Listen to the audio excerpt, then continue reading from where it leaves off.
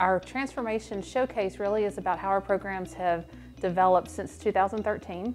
We're highlighting all of our programs across all three of the areas that we focus on, which is healthy body, healthy wallet, and healthy mind. The health centers, I think, are the cornerstones, the brick and mortar of our healthy body initiatives, but they only work if there's a lot of support at each one of the divisions. What's next for BeWell? Healthy mind. We are really making that effort because we think mental health and mental health awareness is really important. So in the next couple of months, we hope that people will see a lot of changes come to the way we talk about that.